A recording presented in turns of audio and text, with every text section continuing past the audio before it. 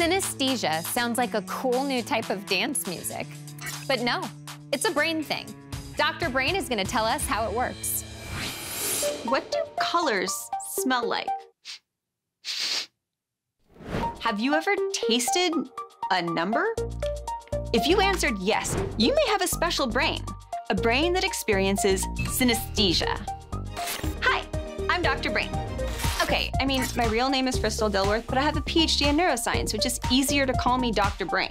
So, I'm Dr. Brain!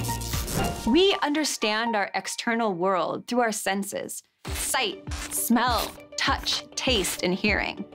But in a small number of people, stimulation of one of their senses, such as hearing, results in a stimulation of an unrelated sense, like sight or taste, at the same time. Synesthesia can happen in many different combinations, but one of the most common results in identifying numbers and letters with specific colors. So one might be the loneliest number, but for some people, it's also a lovely fuchsia. How does synesthesia happen? One explanation involves cross-wiring between the areas of our brains designed to process sensory information.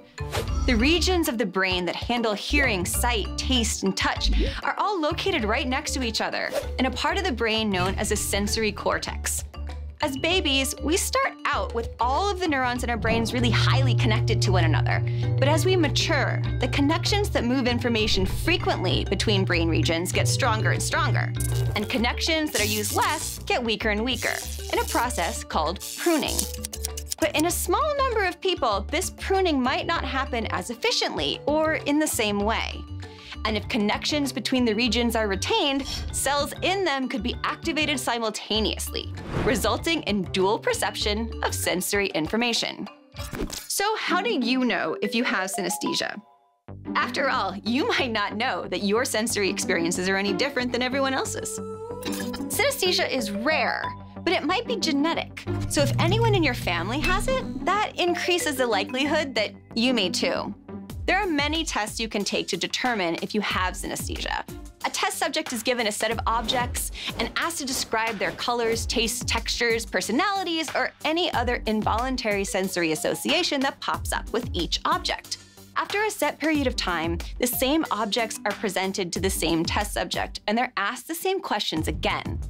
There's usually too many objects for a person to memorize, but a subject with synesthesia will assign the same characteristics to the objects in the second round as they did before, because that person has permanent neural associations in the brain between the object and the sensations they describe.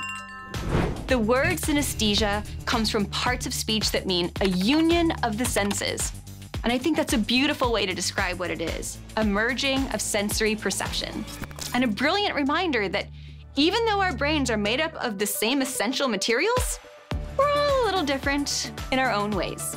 I hope you all found this enlightening, and for a small percentage of you, maybe even delicious. Bye. If you're watching this, you must have really liked the video. Make sure you follow and subscribe, and check out these other videos that are even better. No, really. I've seen this one over 100 times.